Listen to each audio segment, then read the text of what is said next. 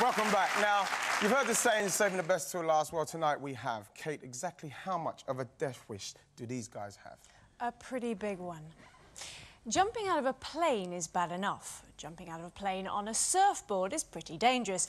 But jumping out of a plane on a surfboard and deliberately spinning as fast as possible upside down, now that's something else. Former engineer Tim Porter and one-time psychologist Chris Gage are skydivers. Skydivers with a world-beating ambition. Taking to the skies above southern Spain, these two defy not only gravity, but the physical limits of human endurance too. This is no ordinary freefall. These are no ordinary skydivers. Chris and Tim are expert sky surfers. A sky surfer rides a custom-made skyboard during freefall, reaching speeds of 150 miles an hour, spinning, twisting and surfing through the air. The camera flyer records the performance with a helmet-mounted camcorder, a vital role in this two-man discipline. Leaving the plane at 13,000 feet, the sky surfer has only 60 seconds to execute elaborate gymnastics.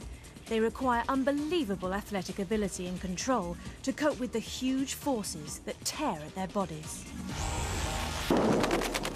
Today, these two men, partners and rivals, are about to attempt the world record for the most dangerous manoeuvre of them all, the helicopter spin. That's where the sky surfing board is positioned underneath you and you rotate very, very fast.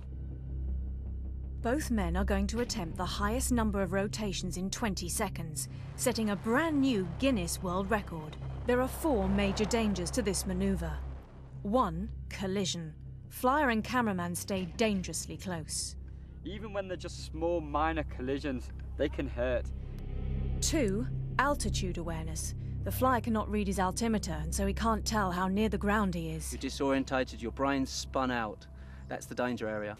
3. The pain. Revolving at 4 times a second, the blood is sent rushing to the body's extremities. It's like you've got 2 needles shoved in your hands simultaneously. It's a very, very painful move. 4. Blacking out. The G-forces involved starve the brain of oxygen, creating the risk of passing out. The consequences are unthinkable. The fast speed, the centrifugal force... Because of the awesome stresses involved, each man will only have 1 attempt at the world record. What a day, hey? First, Chris will attempt the record whilst Tim films him. Then the men will swap roles. They're both dependent teammates and bitter rivals. Or malfunctions. So when you come and film me later for my attempt at beating your helicopters, you're going to give me a very good camera then? Nah, I don't think so. It can be a very safe sport, but if not done properly, it can be a fatal sport. With only minutes to go, the pressure is beginning to take its toll on Chris, but his partner's competitive streak is not helping. Let's go see what he's going to do now, shall we? This part of Andalusia is locally known as the frying pan of Spain. Chris is literally about to jump out of the frying pan and into the fire. I'm feeling tired and I'm feeling nervous. To be honest, I am very nervous. Okay, this is a Guinness World Record and I want it to be the best that I can. And there's a lot of pressure on me now.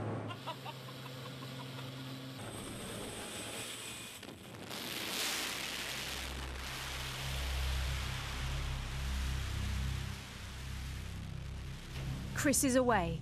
He has 20 seconds to clock up the largest number of revolutions. The clock starts with the release of the ribbon. He's manoeuvring into position.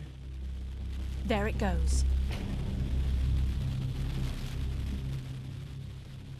He's really spinning now. That's maximum revolutions. He'll really feel the pain. He's over halfway now. This is very fast. That's 20 seconds and he's slowing down. He needs all his strength to get back upright. He'll be feeling sick and disorientated now. A last desperate tumble, but he's got the chute open. Fantastic, that's really set the standard. He looks delighted. Woo! How was it? Wow. My head is still soup at the moment. Yeah, that was fast. I think that was a good one. With no time to celebrate, Tim now knows that Chris has set a seemingly impossible task.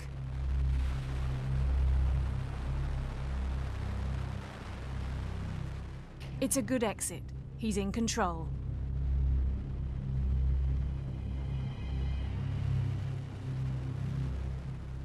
He's kicked the ball before he was properly inverted. It sent him into a rocking pendulum motion. He can't control it. He's losing vital seconds. This doesn't look as fast as Chris. He must control it.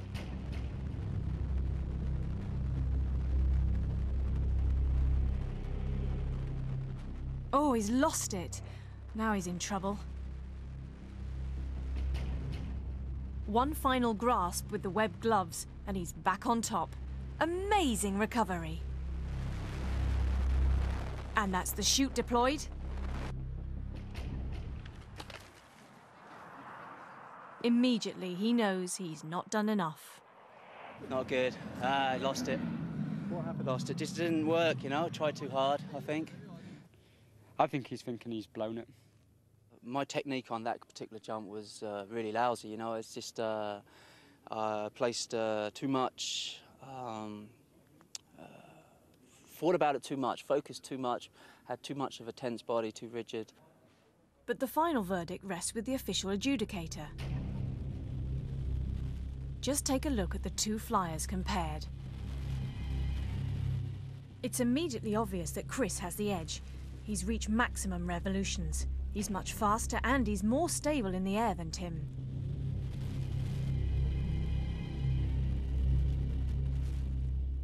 Chris 64, Tim 45. It's official. It's absolutely fine. 20 seconds. That is a new world record. Congratulations. It'll be nice to have that record, and maybe I'll be beating Chris in the future with it. Who knows, with Chris or maybe without him. So on this occasion, Chris walks off with the glory. But Tim is determined that that record won't stand for long.